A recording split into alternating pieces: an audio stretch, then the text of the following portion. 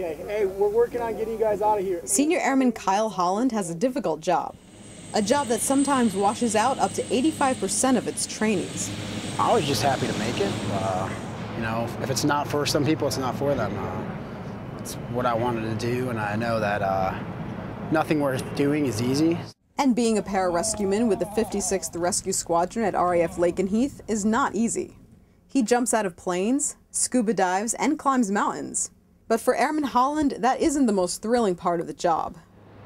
You know, actually saving someone's life or actually doing, you know, the right stuff to save someone's life would definitely be the most thrilling, I'd say. The success of the life-saving missions depends greatly on the camaraderie of the PJs. I love the people I work with, like family, so. And the feeling is mutual.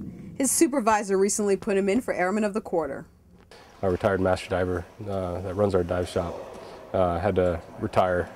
Kyle volunteered to take over that shop. A huge task, you know, especially for a senior airman with a 3-level senior airman. But he took over the whole dive program.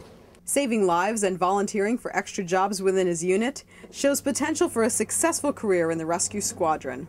Reporting from Albacete, Spain, I'm Senior Airman Amanda WOWK.